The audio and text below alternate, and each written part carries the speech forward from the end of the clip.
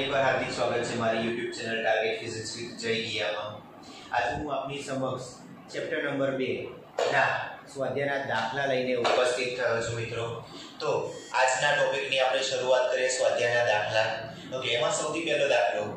શું કહે છે 5 × 10⁻8 કુલમ અને -3 × 10⁻8 કુલમના બે વિદ્યુતભારોને એકબીજાથી 16 સેન્ટીમીટરના અંતરે રહેલા છે। આ બે વિદ્યુતભારોને જોડતી રેખાના કયા બિંદુએ વિદ્યુત સ્થિતિમાન 0 બને? અનંત અંતરે વિદ્યુત સ્થિતિમાન 0 લો। તો મિત્રો દાખલાની અંદર તમને વિદ્યુતભાર આપેલા છે Q1 = 5 × 10⁻8 કુલમ। અચ્છા, Q2 વિદ્યુતભાર આપેલો છે તમને -3 × 10⁻8 કુલમ। અચ્છા, બંને વચ્ચેનું અંતર આપેલું છે તમને 16 સેન્ટીમીટર એટલે કે 0.16 મીટર। अच्छा, આની અંદર આપણે બે અલગ અલગ કિસ્સા લઈ શકીએ। કિસ્સો 1,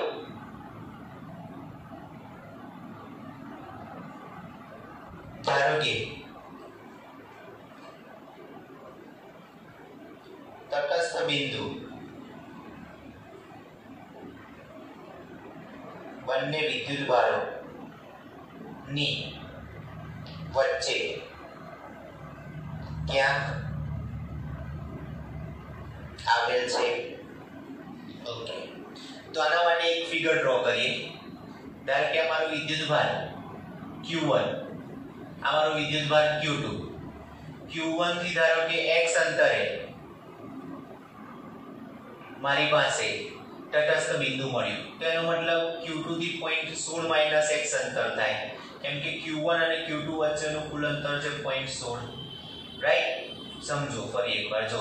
ધારો કે Q1 વિદ્યુતભારથી x અંતરે તટસ્થ બિંદુ મળ્યું, તો તમારી પાસે Q2 થી અંતર 0.16 - x થશે। ઓકે, તો તમે અહીં આગળ લખી શકો R1 = x, R2 = 0.16 - x। અચ્છા, હવે તટસ્થ બિંદુની જો વાત કરતા હોઈએ તો તટસ્થ બિંદુ પાસે કુલ વિદ્યુત સ્થિતિમાન V = V1 + V2, पर कुल विद्युत स्थितिमान 0 के Q1/R1 के Q2/R2। अच्छा, के बराबर कॉमन काढी लઈએ આપણે, તો Q1/R1 Q2/R2 के સામે છેદમાં જતા રહે તો 0, Q1 ની જગ્યાએ 5 × 10⁻8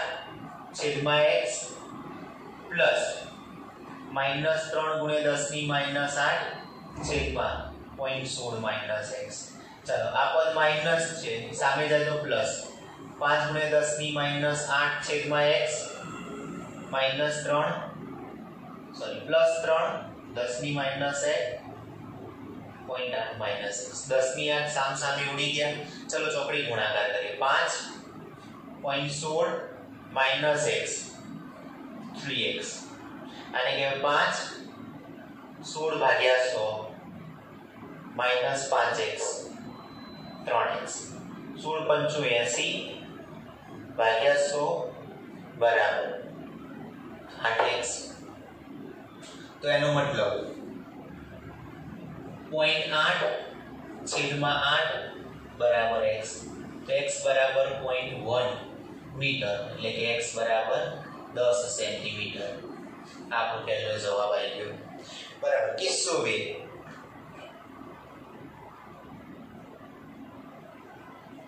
ओके, धारो के तटस्थ बिंदु ए Q2 विद्युतभार की जमणी तरफ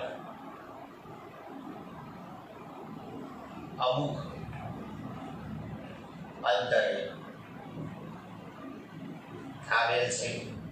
હવે તમને એવું થશે કેમ આવું તમે Q2 થી લખ્યું? તો મિત્રો સિમ્પલ સમજો, Q1 નું મૂલ્ય 5 × 10⁻8, Q2 નું મૂલ્ય -3 × 10⁻8, તો 5 એ મૂલ્યમાં વધારે છે એટલે 5 વડે ઉદ્ભવતું વિદ્યુત ક્ષેત્ર કે વિદ્યુત સ્થિતિમાનનું અંતર વધુ હશે, -3 વડે ઉદ્ભવતું વિદ્યુત સ્થિતિમાનનું મૂલ્ય ઓછું હશે, એટલે શક્ય છે કે -3 ની પેલી તરફ ક્યાંક તમારી પાસે તટસ્થ બિંદુ મળે। જો ધારો કે આ મારો વિદ્યુતભાર Q1 આ Q2 અચ્છા અને આ તટસ્થ બિંદુ O તો તટસ્થ બિંદુ સુધીનું ધારો કે Q1 થી અંતર છે x Q2 થી અંતર થઈ જાય x - 0.16 કેમ કે Q1 થી Q2 સુધીનું અંતર છે 0.16 ફરીથી તટસ્થ બિંદુ પાસે હવે હું તમને સીધી સ્ટોરી કહી દઉં V1 બરાબર V2 લઈ લો આપણે તટસ્થ બિંદુ પાસે વિદ્યુત સ્થિતિમાન V1 બરાબર V2 એટલે તમારી પાસે K Q1/R1 K Q2/R2 K ઉડી ગયા અચ્છા Q1 5 × 10 - 8 R1 એટલે x Q2 3 × 10 - 8 R2 એટલે x - 0.16 ચાલો 10 ની -8 ગયા તો 5 x - 0.16 3x 5x - 5 16 ભાગ્યા 16 3x તો જો મિત્રો અહીંયા તમારી પાસે વધ્યા 5x - 3x બરાબર 16 × 5 80 ભાગ્યા 100 બરાબર આ થઈ ગયા 2x 0.8 x બરાબર 0.8 છેદમાં 2 એટલે થઈ જાય 0.4 મીટર એટલે x બરાબર 40 સેન્ટીમીટર આમ આપણી પાસે બે અલગ અલગ બિંદુ મળ્યા x બરાબર 10 સેન્ટીમીટર અંતરે અને x બરાબર 40 સેન્ટીમીટર અંતરે કે જ્યાં તમને તટસ્થ બિંદુ જોવા મળે છે ફરી એકવાર હું તમારી સાથે ચર્ચા કરું તો આપણી પાસે દાખલો શું કહે છે 5 × 10 - 8 કુલમ અને -3 × 10 - 8 કુલમના બે વિદ્યુતભારોને એકબીજાથી 16 સેન્ટીમીટરના અંતરે રાખેલા છે આ બે વિદ્યુતભારોને જોડતી રેખાના કયા બિંદુઓએ વિદ્યુત સ્થિતિમાન 0 બને અનંત અંતરે વિદ્યુત સ્થિતિમાન 0 Q1 તમને આપેલું છે Q2 તમને આપેલું છે R બરાબર 16 સેન્ટીમીટર એટલે કે બે વિદ્યુતભાર વચ્ચેનું અંતર તમને આપેલું છે તો પહેલો કિસ્સો ધારો કે તટસ્થ બિંદુ બંને વિદ્યુતભારની વચ્ચે ક્યાંક આવેલું હોય તો આ તમારી પાસે બે વિદ્યુતભાર Q1 Q2 નું કુલ અંતર 0.16 ધારો કે Q1 થી x અંતરે તમારી પાસે તટસ્થ બિંદુ મળ્યું તો Q2 થી એ બિંદુ જે છે ત્યાંનું અંતર 0.16 - x થાય R1 બરાબર x R2 બરાબર 0.16 - x તટસ્થ બિંદુ પાસે V બરાબર V1 + V2 અચ્છા તટસ્થ બિંદુ પાસે કુલ સ્થિતિમાન 0 V1 એટલે કે Q1/R1 V2 એટલે કે Q2/R2 કે બંનેથી કોમન કાઢ્યા Q1/R1 + Q2/R2 કે નીચે ગયા 0 ના છેદમાં કંઈ પણ જાય તો 0 થઈ જાય Q1 ની કિંમત 5 × 10 - 8 છેદમાં x Q2 ની કિંમત -3 × 10 - 8 છેદમાં 0.16 - x અચ્છા આ પદ સામે જશે તો પ્લસ થઈ જશે એટલે 5 × 10 - 8 છેદમાં x 3 × 10 - 8 છેદમાં 0.16 - x ચલો આ સામે ગુણાકાર થાય તો 5 કૌંસમાં 0.16 - x બરાબર x સામે જાય તો 3x તો આને લખાય 5 × 16 ભાગ્યા 100 -5x બરાબર 3x 5x સામે જાય તો તમારી પાસે ખબર છે મિત્રો સરવાળો થાય તો 5x + 3x એટલે 8x 16 × 5 80 ભાગ્યા 100 એટલે આ થઈ ગયું 0.8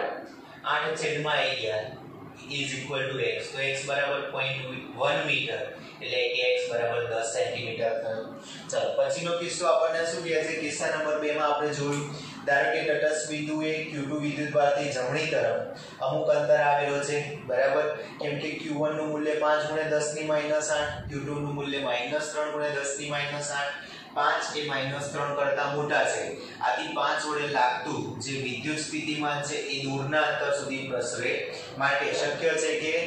ઓછું જે વિદ્યુતભારનું મૂલ્ય છે ત્યાંથી જમણી તરફ તમને કોઈ બિંદુ મળે કે જ્યાં આગળ સ્થિતિમાન 0 હોય તો આપણે એવું બિંદુ O લીધું કે જ્યાં સ્થિતિમાન 0 છે Q1 થી અંતર ધારો કે x છે તો Q2 થી અંતર x - 0.16 થાય ઓકે તટસ્થ બિંદુ માટેની શરત V1 બરાબર V2 એટલે કે Q1/R1 = કે Q2/R2 કે ઉડી ગયા Q1 ની જગ્યાએ 5 × 10 - 8 છેદમાં x 3 × 10 - 8 છેદમાં x - 0.16 10 ની -8 ગયા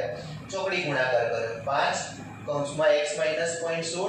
બરાબર 3x તો 5x - 5 × 16 ભાગ્યા 100 બરાબર 3x અચ્છા આ 3 આ બાજુ આવે તો માઈનસ થઈ જાય અને આ પદ સામે જાય તો પ્લસ થઈ જાય એટલે 5x - 3x બરાબર 80 ભાગ્યા 100 એટલે 0.8 અહીં આગળ વધે x 2 છેદમાં ગયા 0.8 છેદમાં 2 એટલે 0.4 તો x બરાબર 40 સેન્ટીમીટર આ તમારો પ્રથમ પ્રશ્નનો જવાબ આવ્યો ચલો મિત્રો હવે આપણે આગળના પ્રશ્ન ઉપર વધીએ તો આગળનો પ્રશ્ન આપણને શું કહે છે 10 સેન્ટીમીટરની બાજુવાળા નિયમિત ષટકોણના દરેક બિંદુઓએ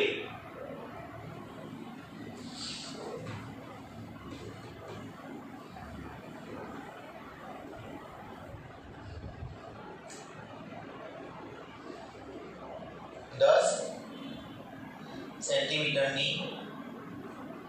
બાજુવાળા નિયમિત ષટકોણ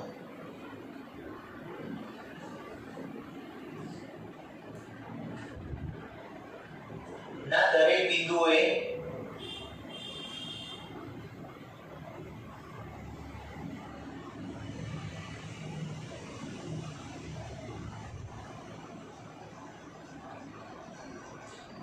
માઇક્રોકુલમ નો વિદ્યુત ભાર આવેલ છે તો કેન્દ્ર પર ઉદ્ભવતું વિદ્યુત સ્થિતિમાન ખાલી જગ્યા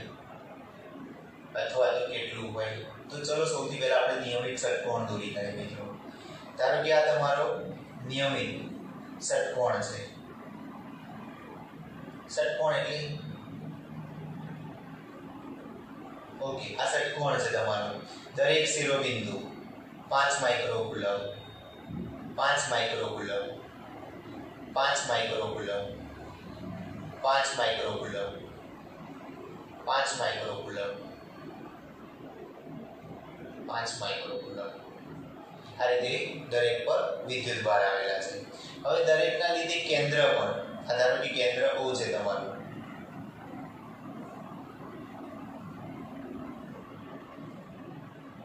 તો કેન્દ્ર O ઉપર લાગતું કુલ સ્થિતિમાન તમારે શોધવાનું છે તો કુલ સ્થિતિમાન શોધવા માટે આપણી પાસે જે સંપાતપણાનો સિદ્ધાંત છે v1 v2 v3 v4 v5 v6 પણ દરેક પર તમારી પાસે જે વિદ્યુત ભાર વિતરિત થયેલો છે એ સમાન છે તો આ કિસ્સામાં આને 6v તરીકે લઈ લઈએ એટલે 6 k q છેદમાં r 6 k એટલે 9 ગુણ્યા 10 ની 9 5 ગુણ્યા 10 ની -6 છેદમાં r 10 સેન્ટીમીટર એટલે 10 ની -1 બરોબર છે ચલો તો આના ઉપરથી આગળ વધીએ આપણે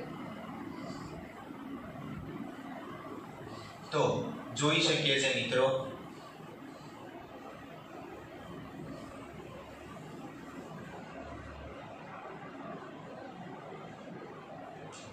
કે 6 પંચુ 30 30 ગુણ્યા 9 30 ગુણ્યા 9 ગુણ્યા 10 ની ઘાતે 9 - 6 એટલે 3 આ -1 ઉપર જાય એટલે 4 બરાબર છે 9 તરીને 27 ગુણ્યા 10 ની 5 એટલે જવાબ થાય 2.7 ગુણ્યા 10 ની 6 વોલ્ટ તમારો વિદ્યુત સ્થિતિમાન કેન્દ્ર ઉપર જવાબ આવી ગયો મિત્રો બરાબર ફરી એકવાર પ્રશ્ન સમજી લઈએ જો શું કીધું આપણને 10 સેન્ટીમીટરની બાજુવાળા નિયમિત ષટકોણના દરેક શિરોબિંદુઓએ 5 માઇક્રોકુલમનો વિદ્યુતભાર આવેલ છે તો કેન્દ્ર ઉપર ઉદ્ભવતું વિદ્યુત સ્થિતિમાન ખાલી જગ્યા તો મિત્રો મેં ષટકોણ બનાવી દીધો એ ષટકોણના દરેક શિરોબિંદુ પર આપણે 5 માઇક્રોકુલમનો વિદ્યુતભાર મૂક્યો અચ્છા ષટકોણથી કેન્દ્ર સુધીનું અંતર તમને 10 સેન્ટીમીટર આપેલું છે તો દરેકનું અંતર 10 સેન્ટીમીટર થઈ ગયું માટે કેન્દ્ર ઉપર ઉદ્ભવતું વિદ્યુત સ્થિતિમાન V સેન્ટર બરાબર V1 v2 v3 v4 v5 v6 એટલે કે અહીં આગળ દરેક શિરોબિંદુ પર સમાન વિદ્યુતભાર આવેલો હોવાથી એને 6v કહેવાય એટલે 6kq/r 6 k ની કિંમત 9 * 10 ની 9 q 5 * 10 ની -6 છેદમાં 10 ની -1 કેમ કે 10 સેન્ટીમીટર એટલે 0.1 મીટર એટલે 10 ની -1 અચ્છા 6 × 5 = 30 ગુણ્યા 9 10 ની ઘાત જોઈ લે 9 - 6 એટલે 3 -1 ઉપર જાય એટલે 4 ઓકે હવે આ 0 છે એની પ્લસ 1 ઘાત કરી દઈએ તો 10 ની 5 9 કરીને 27 27 ગુણ્યા 10 ની 5 એટલે 2.7 ગુણ્યા 10 ની 6 વોલ્ટ આ તમારો મિત્રો જવાબ આવે ચલો આના પછીના પ્રશ્નની વાત કરીએ આપણે તો આના પછીનો જે પ્રશ્ન છે પ્રશ્ન ક્રમાંક 4 ની આપણે વાત કરીએ બરાબર તો પ્રશ્ન ક્રમાંક 4 આપણને શું કહે છે કે 4 તરફ આગળ વધીએ તો ક્વેશ્ચન નંબર 4 આપણને શું સમજાવે છે 12 સેન્ટીમીટર ત્રિજ્યાના એક ગોળાકાર સુવાહકની સપાટી પર 1.6 × 10 - 7 કુલમ વિદ્યુતભાર નિયમિત રીતે વિતરિત થયેલ છે પહેલું ગોળાની અંદર ગોળાની તરફ બહાર અને ગોળાથી 18 સેન્ટીમીટર અંતરે વિદ્યુત ક્ષેત્રનું મૂલ્ય શોધો તો સૌથી પહેલા એક વસ્તુ સમજવા જેવી છે અહીં લખ્યું છે સુવાહકની સપાટી પર જ્યારે સુવાહકની સપાટી ઉપર વાત કરી હોય તમને સુવાહકની ત્રિજ્યા r આપી છે 12 સેન્ટીમીટર એટલે કે લગભગ 0.12 મીટર ઓકે વિદ્યુતભાર q આપેલો છે 1.6 10 - 7 કુલમ હવે જો આપણે પહેલા કિસ્સાની વાત કરીએ તો એ કિસ્સામાં ગોળાની અંદર વિદ્યુતભાર q બરાબર 0 માટે વિદ્યુત ક્ષેત્ર E બરાબર 0 કેમ કે વિદ્યુત ક્ષેત્ર શોધવાનું સૂત્ર E બરાબર kq/r² થાય જો q જો 0 હોય તો ડેફિનેટલી વસ્તુ છે કે એનું વિદ્યુત ક્ષેત્ર E પણ 0 થાય માટે પ્રથમ કિસ્સામાં સપાટી પર વિતરિત થયેલો છે તો અંદર તરફ વિદ્યુતભાર q બરાબર 0 આથી વિદ્યુત ક્ષેત્ર E બરાબર 0 બીજું ગોળાની તરત બહાર એટલે r બરાબર 0.12 મીટર અંતરે આપણે વિદ્યુત ક્ષેત્ર શોધવાનું છે તો વિદ્યુત ક્ષેત્ર શોધવાનું સૂત્ર E બરાબર kq/r² મુજબ જો આપણે વાત કરીએ તો તમારી પાસે E બરાબર k ની વેલ્યુ 9 × 10 ની 9 q 16 × 10 - 8 છેદમાં 0.12 એટલે 12 × 10 ની -2 નો વર્ગ તો 9 × 16 10 ની 9 - 8 છેદમાં 12 × 12 10 ની -4 સમજો બરાબર બધા ચોકુ ચોકુ 16 4 તરી 12 ચારે ફરી ભાગ ચાલે તો 3 તો 9 10 ની 9 - 8 1 -4 ઉપર જાય તો +4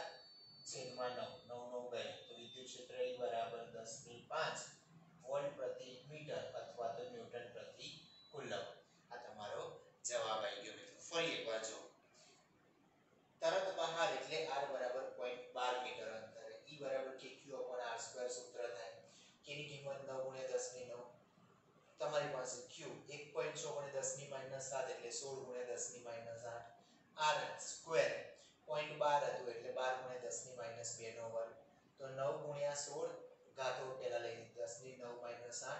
12 એટલે 12 × 12 10 ની -4 ચલો 16 હતું એટલે 4 4 ચોક 16 4 તરી 12 તો ઉપર 4 નીચે 3 ચારે ફરી 12 4 એટલે નીચે 3 3 તરી 9 9 ઉડી ગયા તો -4 ઉપર જાય તો +4 1 + 4 એટલે 10 ની 5 વોલ્ટ પ્રતિ મીટર હવે ઓપ્શન સી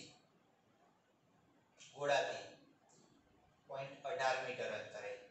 અચ્છા 18 સેન્ટીમીટર એટલે 0.18 મીટર અંતરે એ વખતે વિદ્યુત ક્ષેત્ર E ડેશ હોય તો kq/r² સૂત્ર થાય ચલો k ની કિંમત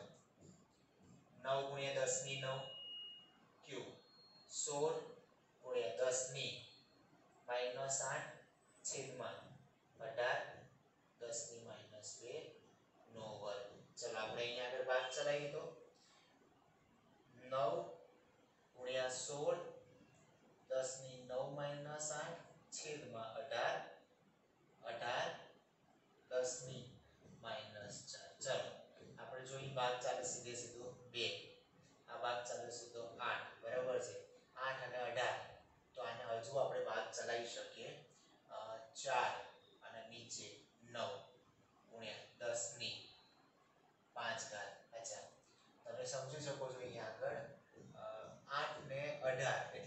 4 દુ 8 ને 9 દુ 18, 4 ભાગ્યા 9. તો 4 ભાગ્યા 9 કરીએ તો પોઈન્ટ 45 સમથિંગ કંઈક તમારો જવાબ આવે, લગભગ 0.44 ગુણ્યા 10 ની 5 એટલે કે 4.4 ગુણ્યા 10 ની 4 વોલ્ટ પ્રતિ મીટર. આવો કંઈક તમારો જવાબ આવશે મિત્રો. 4 ભાગ્યા 10 હોત તો 0.40 થાય, 4 ભાગ્યા 9 છે એટલે લગભગ 0.44 ની આસપાસ થાય. માટે તમારો જવાબ 0.44 ગુણ્યા 10 ની 5 એટલે 4.4 ગુણ્યા 10 ની 4 વોલ્ટ પ્રતિ મીટર. આ તમારો જવાબ આવી ગયો. ફરી એક પ્રશ્ન સમજી લેજો. પ્રશ્નમાં શું કીધું હતું આપણને? તો કે 12 સેન્ટીમીટર ત્રિજ્યાના એક ગોળાકાર સુવાહકની સપાટી ઉપર 1.6 ગુણ્યા 10 ની -7 કુલમ વિદ્યુતભાર નિયમિત રીતે વિતરિત કરેલ છે. ગોળાની અંદર, ગોળાની તરત બહાર અને ગોળાથી 18 સેન્ટીમીટર અંતરે વિદ્યુત ક્ષેત્રનું મૂલ્ય r બરાબર 12 સેન્ટીમીટર એટલે 0.12 મીટર, q બરાબર 1.6 ગુણ્યા 10 ની -7 કુલમ. અચ્છા, ગોળાની અંદર જો હું વિદ્યુતભાર લઉં તો અંદર વિદ્યુતભાર મારી પાસે q બરાબર 0 છે, માટે વિદ્યુત ક્ષેત્ર E બરાબર 0 થાય. r બરાબર 0.12 મીટર અંતરે વાત કરું તો E બરાબર kq/r², k ની જગ્યાએ 9 ગુણ્યા 10 ની 9, q 16 ગુણ્યા 10 ની -8. કિંમત મૂકી તો એ પ્રમાણે જવાબ આવે 10 ની 5. 0.18 મીટર અંતરે E dash બરાબર kq/r², કિંમત મૂકી તો તમારી પાસે આ જવાબ આવે મિત્રો. બરાબર છે. ત્યાર પછી આપણે વાત કરશું ક્વેશ્ચન નંબર 2.5 વિશે. બરાબર, પણ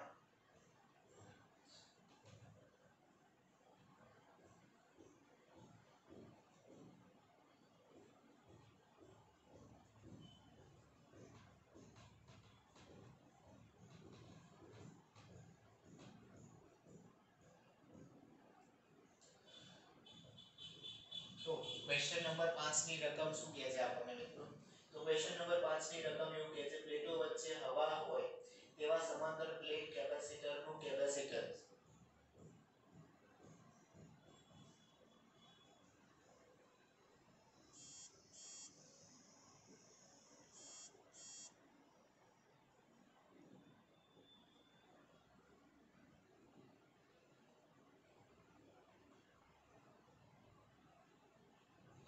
પીકોફેરાડે.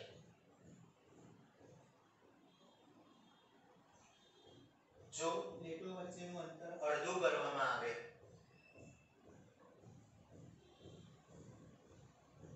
જો પ્લેટો વચ્ચેનું અંતર અડધું કરવામાં આવે અને વચ્ચેના ભાગમાં 6 જેટલા ડાઇલેક્ટ્રિક અચળાંક ધરાવતું માધ્યમ લેવામાં આવે તો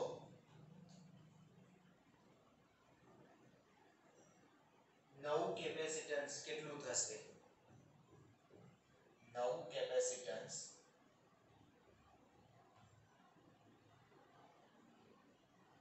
કેટલું થશે? તો મિત્રો આ પ્રશ્નમાં સૌપ્રથમ બરાબર આપણે સમાંતર પ્લેટ કેપેસિટર કીધું છે. તો સમાંતર પ્લેટ કેપેસિટર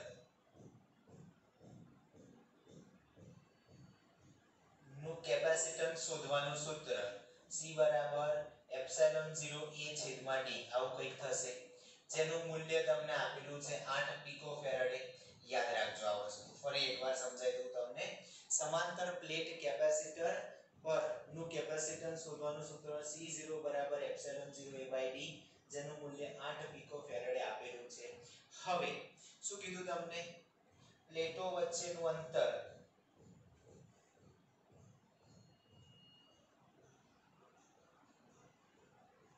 અડધું કરવામાં આવે છે, એટલે કે d dash d/2 લઈએ, તથા વચ્ચેના માધ્યમમાં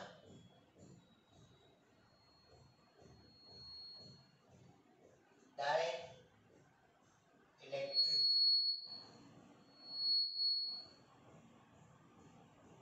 માધ્યમ મૂકતા જો ડાઇલેક્ટ્રિક માધ્યમ આપણે મૂકી દઈએ તો એ કિસ્સાની અંદર તમારી પાસે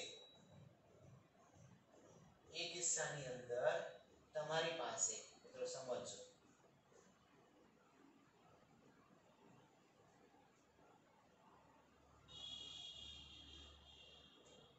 9 કેપેસિટન્સ C બરાબર K એપ્સિલોન 0 A છેદમાં D ડેશ એટલે કે K epsilon 0 A D upon 2 એટલે કે 2K epsilon 0 A by D પણ એપ્સિલોન 0 A by D એટલે C0 કહેવાય તો C is equal to 2K C0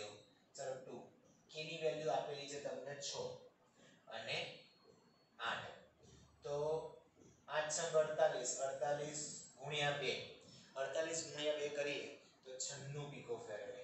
એટલે જે નવું કેપેસિટન્સ મળશે આપણને એ 96 પિકોફેરેડે જેટલું મળશે ફરી એકવાર સમજી લઈએ બરાબર પ્લેટો વચ્ચે શરૂઆતમાં હવા હતી તો સમાંતર પ્લેટ કેપેસિટરનું કેપેસિટન્સ શોધવાનું સૂત્ર C0 epsilon 0 A by D થાય જેનું મૂલ્ય તમને પહેલેથી આપ્યું હતું 8 પિકોફેરેડે હવે પ્લેટો વચ્ચેનું અંતર અડધું કરવામાં આવે છે એટલે d' d/2 અને વચ્ચેના ભાગમાં જે હવા હતી એની જગ્યાએ ડાઇલેક્ટ્રિક અચળાંક એટલે ડાઇલેક્ટ્રિક માધ્યમ મૂકવામાં આવે છે તો એ કિસ્સામાં નવું capacitance C K epsilon 0 A by d' થાય d' ની જગ્યાએ d/2 મૂકો છેદનો છેદાંશમાં એટલે 2K epsilon 0 A by d પણ એપ્સિલોન 0 A by d એટલે C0 તો 2K C0 થાય 2K ની જગ્યાએ 6 કેમ કે તમને ડાઇલેક્ટ્રિક અચળાંક નું મૂલ્ય આપ્યું હતું 6 એટલે k ની જગ્યાએ 6 મૂક્યા C0 8 આપ્યા હતા 8 × 48 ગુણ્યા 2 એટલે 96 પિકોફેરેડે આ તમારો જવાબ થયો મિત્રો બરાબર ચલો પછીના પ્રશ્નની આપણે વાત કરીએ તો પછીનો પ્રશ્ન શું કહે છે દરેક 9 પિકોફેરેડે કેપેસિટન્સ ધરાવતા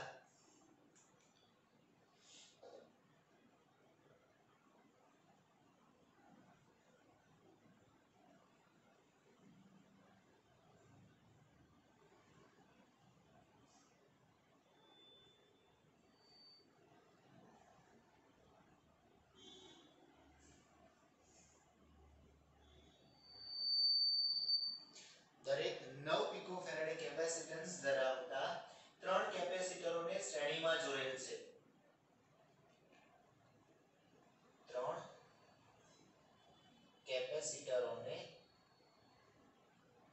શ્રેણીમાં જોડેલ છે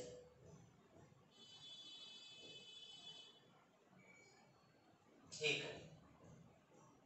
સંયોજન નું સમતુલ્ય કેપેસિટન્સ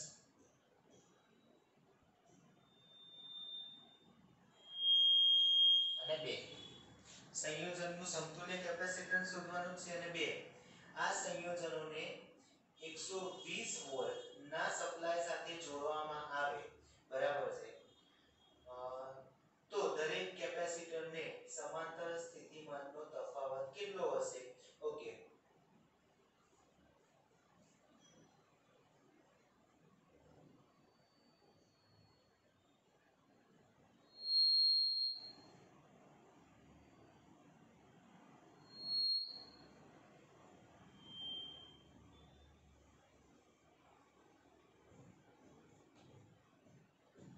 આ કેપેસિટરને 120 વોલ્ટ વિદ્યુત સ્થિતિમાન જોડવામાં આવે તો દરેક કેપેસિટરને સમાંતર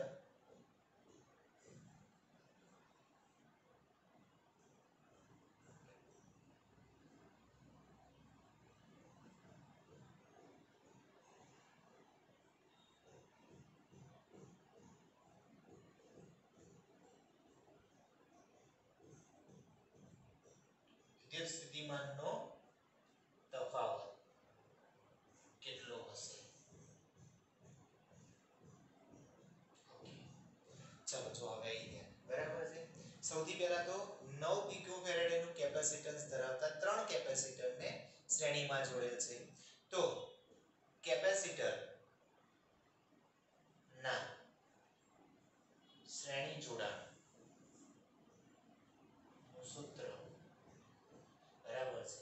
1/C equivalent બરાબર 1/C1 1/C2 1/c3 થશે એટલે કે 1/9 1/9 1/9 9 લસા લો તો ઉપર 1 + 1 + 1 એટલે કે 3 થઈ જાય તો c ઇક્વિવેલન્ટ બરાબર 9/3 એટલે કે 3 પિકોફેરાડે આટલો તમારો જવાબ આવે મિત્રો બરાબર છે સમતુલ્ય જે કેપેસિટન્સ છે એનો જવાબ આવે 3 પિકોફેરાડે ઓકે જ્યારે 120 વોલ્ટનો વિદ્યુત સ્થિતિમાન નો તફાવત લાગુ પાડવામાં આવે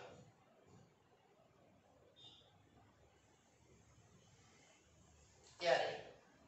દરેક કેપેસિટર પર વિદ્યુત સ્થિતિમાન નો તફાવત એક સરખો હોય દરેક કેપેસિટર પર વિદ્યુત સ્થિતિમાનનો તફાવત એક સરખો હોય તો કુલ વિદ્યુત સ્થિતિમાન V બરાબર delta V1 delta V2 delta V3 એટલે કે આવું લખાય 3 ડેલ્ટા V1 તો એનો મતલબ ડેલ્ટા V1 બરાબર V/3 કુલ સ્થિતિમાન 120 ભાગ્યા 3 એટલે કે ડેલ્ટા V1 બરાબર ડેલ્ટા V2 ડેલ્ટા V3 બરાબર 40 વોલ્ટ આમ દરેક કેપેસિટર પર 40 વોલ્ટ નું વિદ્યુત સ્થિતિમાન આવેલું હશે બરાબર છે મિત્રો દરેક કેપેસિટર પર 40 વોલ્ટ નું વિદ્યુત સ્થિતિમાન આવેલું હશે જો ફરી એકવાર સમજી લઈએ આપણે શું કીધું તો કે દરેક 9 પિકોફેરાડે કેપેસિટન્સ ધરાવતા ત્રણ કેપેસિટરોને શ્રેણીમાં જોડેલ છે સંયોજનનું સમતુલ્ય કેપેસિટન્સ આ કેપેસિટરને 120 વોલ્ટ વિદ્યુત સ્થિતિમાન જોડવામાં આવે તો દરેક કેપેસિટરને સમાંતર વિદ્યુત સ્થિતિમાનનો તફાવત કેટલો હશે તો સૌથી પહેલા કેપેસિટરના શ્રેણી જોડાણનું સૂત્ર થઈ જાય 1/C ઇક્વિવેલન્ટ બરાબર 1/C1 1/C2 1/C3 એટલે કે 1/9 1/9 1/9 એટલે કે 3/9 અચ્છા એને ઊંધા કર દો તો C ઇક્વિવેલન્ટ બરાબર 9/3 એટલે કે 3 પિકોફેરાડે તમારો જવાબ આવે જ્યારે 120 વોલ્ટના વિદ્યુત સ્થિતિમાનનો તફાવત લાગુ પાડવામાં આવે તો શ્રેણી જોડાણના કિસ્સામાં સ્થિતિમાન સરખું હોય ડેલ્ટા V1 બરાબર ડેલ્ટા V2 બરાબર ડેલ્ટા V3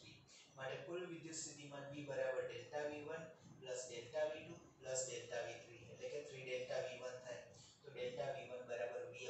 એટલે 120 ભાગ્યા 3 એટલે કે 40 વોલ્ટ તમારો જવાબ આવે ચલો ત્યાર પછીના પ્રશ્નની વાત કરીએ મિત્રો આપણે તો પ્રશ્ન શું કહે છે સાતમા ક્રમનો 2 પિકોફેરાડે 3 પિકોફેરાડે અને 4 પિકોફેરાડે કેપેસિટન્સના ત્રણ કેપેસિટરોને સમાંતરમાં જોડેલ છે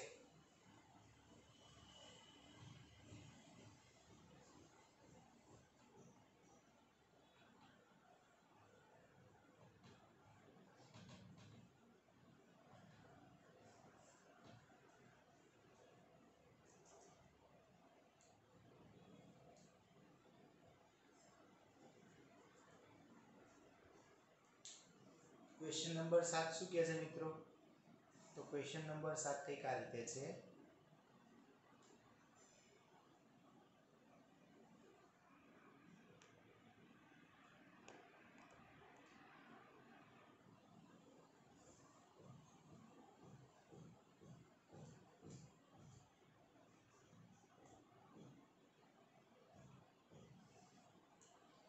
બે પિકોફેરાડે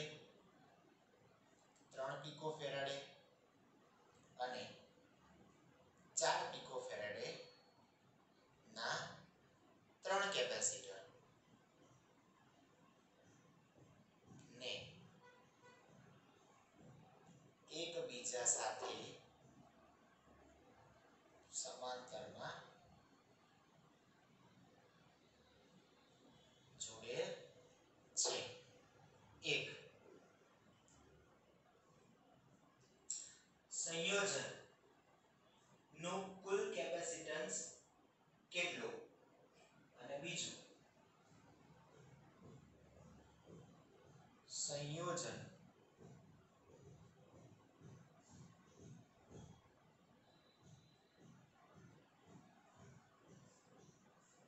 અને બીજું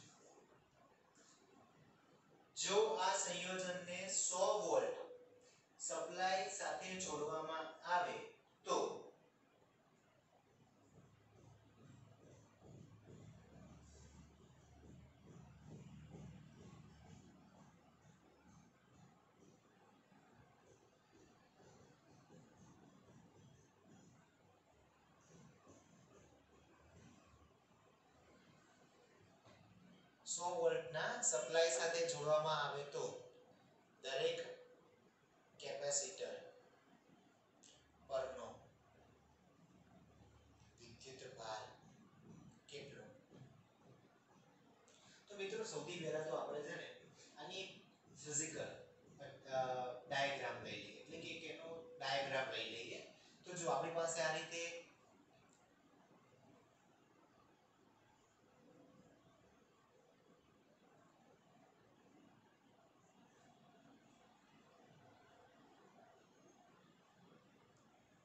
C1 C2 C3 ત્રણ અલગ અલગ કેપેસિટર છે. અચ્છા, C1 નું મૂલ્ય 2 પિકોફેરાડે લઈએ છીએ આપણે. C2 નું મૂલ્ય આપણે લઈએ છીએ 3 પિકોફેરાડે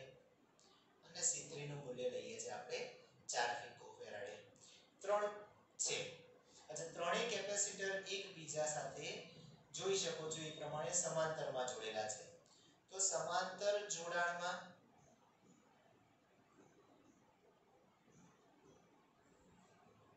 કેપેસિટર નું સમતુલ્ય કેપેસિટન્સ,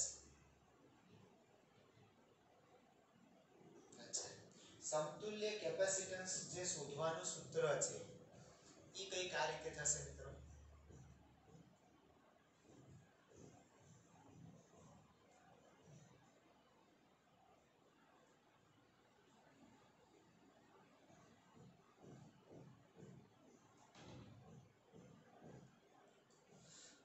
C equivalent બરાબર C1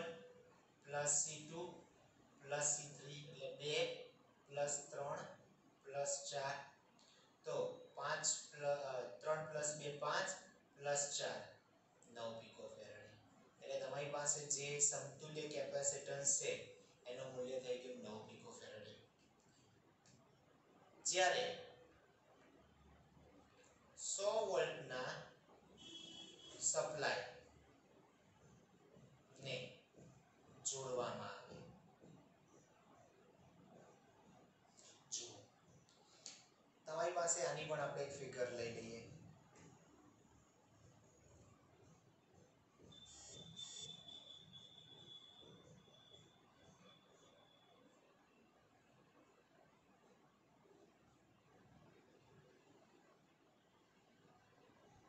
તો આ રીતે તમે 100 વોલ્ટનો સપ્લાય મૂકી દીધો. ઓકે, તો આ કિસ્સામાં જો તમારે વિદ્યુત ભાર શોધવો હોય તો Q1 બરાબર C1 * V કરવો પડે. અચ્છા, C1 છે 2, V છે 100. તો જવાબ આવે 200 પિકો કુલમ. કેમ કે 2 પિકોફેરાડે હતા એટલે 2 × 10⁻12 તો ખરા ગુણ્યા 100 એટલે 200 પિકો કુલમ. Q2 બરાબર C2V એટલે કે 3 ગુણ્યા 100 એટલે કે 300 પિકો કુલમ. એ જ રીતે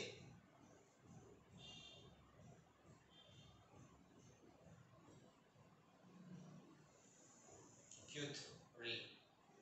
એટલે કે C3 * V એટલે કે 4 ગુણ્યા 100 400 પિકો કુલમ. આ રીતે વેલ્યુ મળી શકે. ફરી એકવાર મિત્રો આપણે પ્રશ્નો જોઈ લઈએ, પછી આપણે આમાં આગળ વધશું. બરાબર છે? તો આપણને પ્રશ્નમાં શું કીધું હતું? સૌપ્રથમ પ્રશ્ન કંઈક આ રીતે હતો કે 2 પિકોફેરાડે 3 પિકોફેરાડે અને 4 પિકોફેરાડે ત્રણ કેપેસિટરને એકબીજા સાથે સમાંતરમાં જોડેલ છે. સંયોજનનું કુલ કેપેસિટન્સ કેટલું? જો આ સંયોજનને 100 વોલ્ટના સપ્લાય સાથે જોડવામાં આવે તો દરેક કેપેસિટર પરનો વિદ્યુતભાર કેટલો? તો આપણે આ રીતે એક ફિગર ડ્રો કરી દીધી જેની અંદર ત્રણ કેપેસિટરોને એકબીજા સાથે સમાંતરમાં જોડ્યા. C1 નું મૂલ્ય 2 પિકોફેરાડે, C2 નું મૂલ્ય 3 પિકોફેરાડે, C3 નું મૂલ્ય 4 પિકોફેરાડે. સમાંતર જોડાણમાં કેપેસિટરનું સમતુલ્ય કેપેસિટન્સ શોધવાનું સૂત્ર C equivalent બરાબર C1 + C2 + C3 એટલે 2 + 3 + 4. 2 + 3 5 + 4 એટલે 9 પિકોફેરાડે તમારો જવાબ થાય. 100 વોલ્ટના સપ્લાયને જોડવામાં આવે તો એના માટેની ફિગર આપણે ડ્રો કરી. ત્રણ સમાંતર એની સાથે 100 વોલ્ટનો સપ્લાય જોડ્યો. તો એના માટેનું જે વિદ્યુતભાર દરેક કેપેસિટર પરનો વિદ્યુતભાર Q1 = C1V ની મદદથી આપી શકાય. એટલે 2 × 100 એટલે 200 પિકો કુલમ.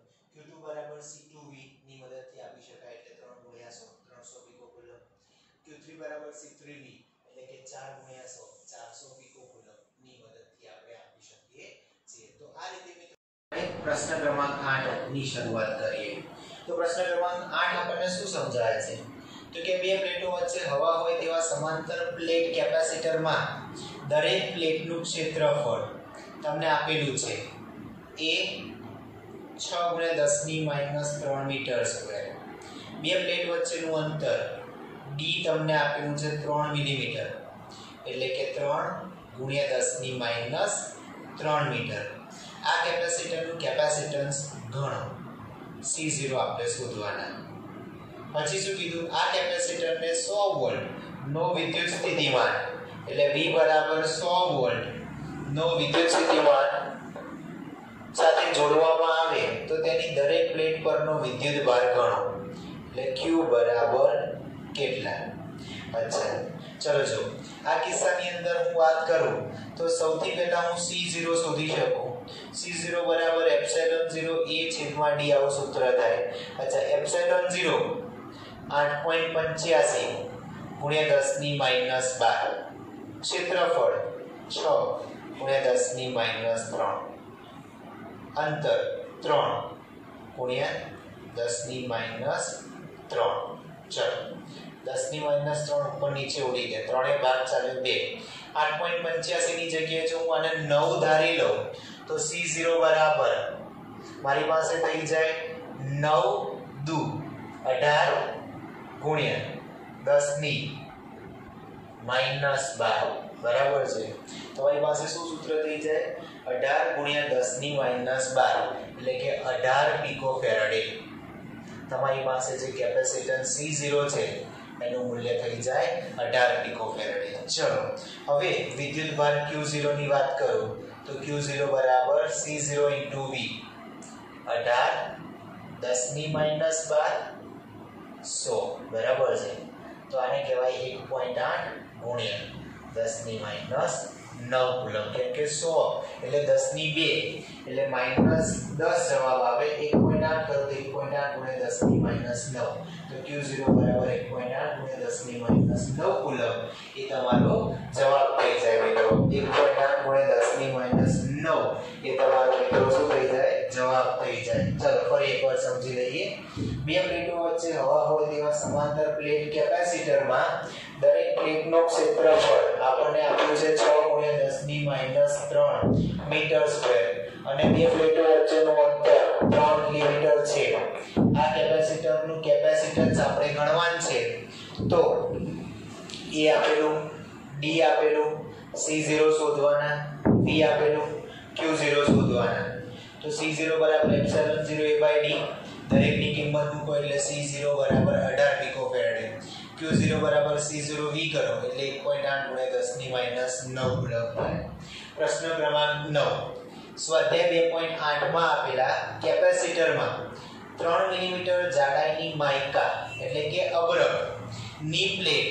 કે જેનો ડાઇલેક્ટ્રિક અચળાંક K તમને આપેલો છે 6 જેટલો. ઓકે, બે પ્લેટ વચ્ચે વોલ્ટેજ સપ્લાય જોડેલું હોય ત્યારે અને વોલ્ટેજ સપ્લાય દૂર કર્યા બાદ દાખલ કર્યું હોય તો દરેક કિસ્સામાં શું થાય? તો આપણે કિસ્સો એ રાખીએ, વોલ્ટેજ સપ્લાય જોડેલ હોય ત્યારે કેપેસિટરની બે પ્લેટો વચ્ચે વિદ્યુત સ્થિતિમાં નો તફાવત અચળ રહે. માટે V બરાબર 100 વોલ્ટ આપણે લઈ શકીએ. ઓકે, હવે તમારી પાસે નવું કેપેસિટન્સ C બરાબર K C0 સૂત્ર થઈ જાય. કેમ કે K ઘણું થાય તો K ની કિંમત 6 ગુણ્યા C0 જે આપણી પાસે પહેલા હતા એ 18. તો 18 ગુણ્યા 6 એટલે 108 પિકોફેરાડે. આ તમારો જવાબ થાય. હવે જો હું વિદ્યુત ભારની વાત કરું તો Q બરાબર C × V, 108 ગુણ્યા 10⁻12 V 100. તો એ કિસ્સામાં થાય 1.08 ગુણ્યા 10⁻8 કુલમ. 1.08 ગુણ્યા 10 ની માઈનસ 8 કુલમ કે 108 ગુણ્યા 10 ની માઈનસ 12 વી 100 વોલ્ટ હોય બરાબર છે તો એ કિસ્સાની અંદર તમારી પાસે સપ્લાય લગાડો એટલે 1.08 ગુણ્યા 10 ની માઈનસ 8 કુલમ કિસ્સો બી જ્યારે સપ્લાય દૂર કરવામાં આવે જો સપ્લાય દૂર કરવામાં આવે તો કેપેસિટર બે પ્લેટ પર વિદ્યુત ભાર અચળ રહે જો વિદ્યુત ભાર અચળ રહે તો Q0 બરાબર 1.8 ગુણ્યા 10 ની માઈનસ 9 કુલમ વિદ્યુત ભાર અચળ રહે તો 1.8 ગુણ્યા 10 ની માઈનસ 9 કુલમ અચ્છા કેપેસિટન્સ ની વાત કરું તો ડાઇલેક્ટ્રિક અચળાંક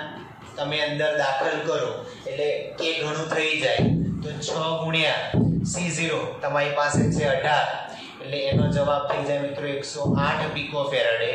અને જો હું વિદ્યુત સ્થિતિમાનની વાત કરું તો વિદ્યુત સ્થિતિમાન કેમાં ભાગનું બને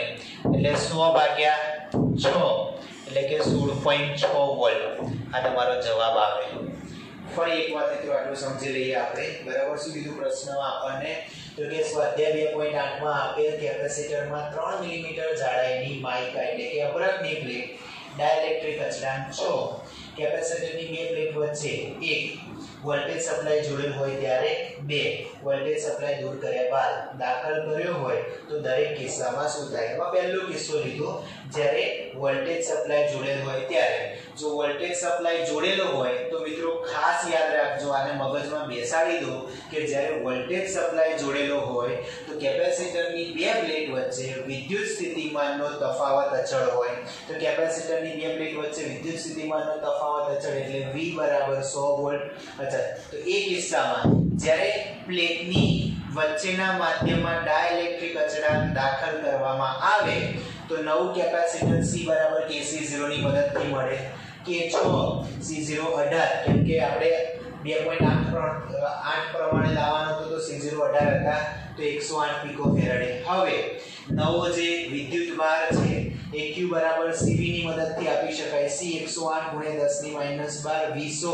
એટલે 1.01 ગુણ્યા 10 ની માઈનસ 8 કુલમ થાય જ્યારે વોલ્ટેજ સપ્લાય દૂર કરવામાં આવે મિત્રો ફરી વાર કહું છું યાદ રાખજો આ બીજો કિસ્સો છે જ્યારે વોલ્ટેજ સપ્લાય આપણે દૂર કરીએ તો વોલ્ટેજ સપ્લાય દૂર કરવાના લીધે શું થાય તો કે બે પ્લેટ વચ્ચે વિદ્યુત ભાર અચળ રહે જ્યારે સપ્લાય જોડેલો હોય તો બે પ્લેટ વચ્ચે વિદ્યુત સ્થિતિમાનનો તફાવત અચળ રહે જ્યારે દૂર કરીએ તો બે પ્લેટ વચ્ચે વિદ્યુત ભાર અચળ રહે તો વિદ્યુત ભાર Q0 બરાબર 1.8 ગુણ્યા 10 ની માઈનસ 9 કુલમ અચ્છા કેપેસિટન્સ C બરાબર KC0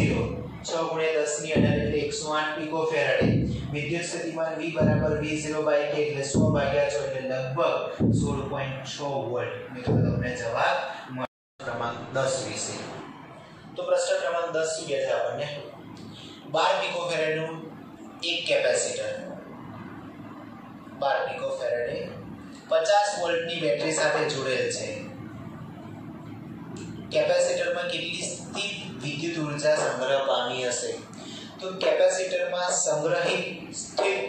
વિદ્યુત ઉર્જા શોધવાનું સૂત્ર 1/2 CV² થાય અચ્છા 1/2 C 12 પિકોફેરાડ એટલે 12 ગુણ્યા 10 ની માઈનસ 12 V 50 નો વર્ગ અચ્છા બે ભાગ ચાલ્યા તો 6 ગુણ્યા 10 ની માઈનસ 12 50 નો વર્ગ થઈ જાય 2500 એટલે 25 ગુણ્યા 10 ની 2 તો 25 6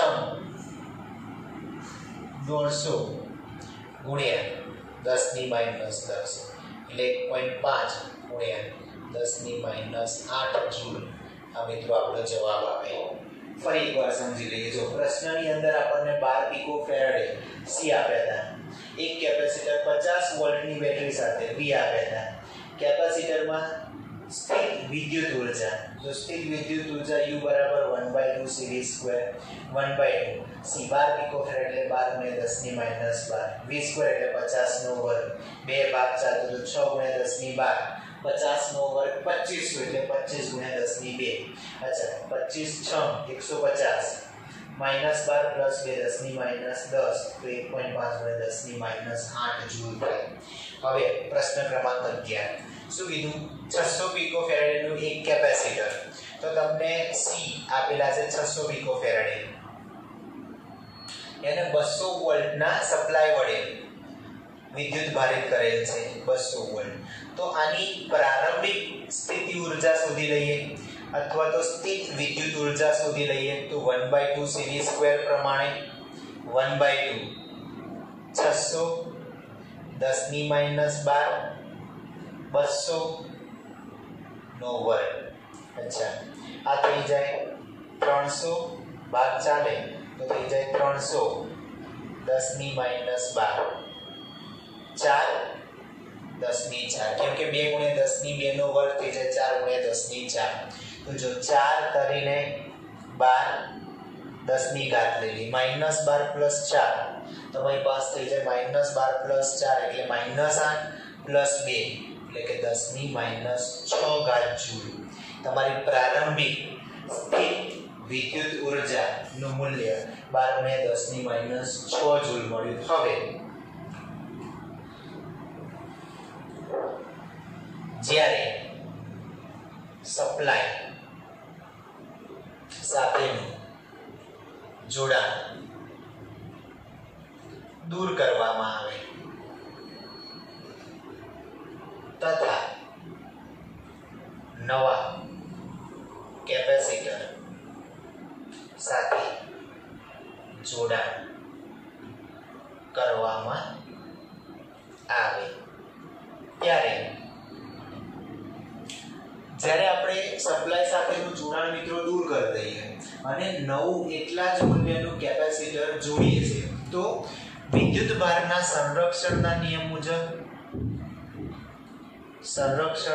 મુજબ નવો જે વિદ્યુત ભાર q' છે એ q/2 થાય. હવે આપણી પાસે સૂત્ર q' cv' થશે કેમ કે વિદ્યુત સ્થિતિમાન પણ બદલાય તો v' બરાબર આપણે લખી શકીએ q'/c. હા કે ના મિત્રો? ચલો હવે બે કેપેસિટરોથી બનતા તંત્રની સ્થિત વિદ્યુત સ્થિતિ ઊર્જા નું સૂત્ર UF એટલે કે U ફાઇનલ બે કેપેસિટર એટલે 2 1/2 q' into v'. તું કેન્સલ થઈ ગયા q' v' ની જગ્યાએ થાય q'/c તો આ થઈ જાય q'²/c. એટલે q'² એટલે તમારી પાસે થઈ જાય q/2 નો સ્ક્વેર છેદમાં c એટલે આને કહેવાય q²/4c એટલે આને કહેવાય 1/2 ui. કેમ કે તમારી પાસે q²/2c કરો એટલે ui થાય q²/4c કરો એટલે 1/2 ui થઈ જાય. જો 1/2 ui હોય તો અહીંયા આગળ લખું છું મિત્રો એને કહેવાય uf = 12 10 ની -6/2 એટલે 6 × 10 ની -6 જૂલ. ગુમાવાતી ઊર્જા ડેલ્ટા U બરાબર ui - uf કેમ કે પ્રારંભમાં વધુ હતી અંતમાં ઓછી હતી 12 -6 10 ની -6 એટલે જવાબ આવશે તમારી પાસે મિત્રો 6 × 10 ની -6 જૂલ. આ પ્રમાણે તમારી પાસે જવાબ આવે. ફરી એકવાર આપણે સરળ સમજી લઈએ મિત્રો. આપણે પ્રશ્નમાં C 600 પિકોફેરાડે V 200 વોલ્ટ આપ્યું હતું ui 1/2 cv² પ્રમાણે શોધીએ તો 12 × 10 ની -6 જૂલ થાય. હવે જ્યારે હું સપ્લાય સાથેનું જોડાણ દૂર કરું અને નવા કેપેસિટર સાથે જોડાણ કરું તો વિદ્યુત ભારના સંરક્ષણના નિયમ મુજબ સમાન વિદ્યુત ભાર હોવાથી સમાન કેપેસિટર હોવાથી q' બરાબર q/2 થશે. હવે જો કેપેસિટન્સનું મૂલ્ય બદલાય છે તો વિદ્યુત સ્થિતિમાન પણ બદલાશે એટલે q' બરાબર cv' તો v' બરાબર q'/c થાય. તંત્રની સ્થિતિ ઊર્જા તંત્ર એ બે કેપેસિટરથી બન્યું માટે તંત્રની સ્થિતિ ઊર્જા UF એટલે કે ફાઇનલ ઊર્જા 2 × 1/2 q'' v' બે ઉડી ગયા તો q' as it is v' ની જગ્યાએ q'/c એટલે q dash no square by c, q dash એટલે q by 2 no square by c એટલે q સ્ક્વેર બાય 4c એટલે કે 1 બાય 2 ui. અચ્છા તો uf 1 ui એટલે 12 × 10 ની -6 છેદમાં 2 એટલે 6 × 10 ની -6. ઘુમાવાતી ઉર્જા તો પ્રારંભિક ઉર્જા માઈનસ અંતિમ ઉર્જા કરો એટલે ઘુમાવાતી ઉર્જા મળે. પ્રારંભમાં 12 × 10 ની -6, અંતમાં 6 × 10 ની -6, બંનેનો બાદબાકી કરો તો 12 - 6 એટલે 6 × 10 ની -6 જૂલ ઉર્જા તમારી પાસે ઘુમાવી હશે.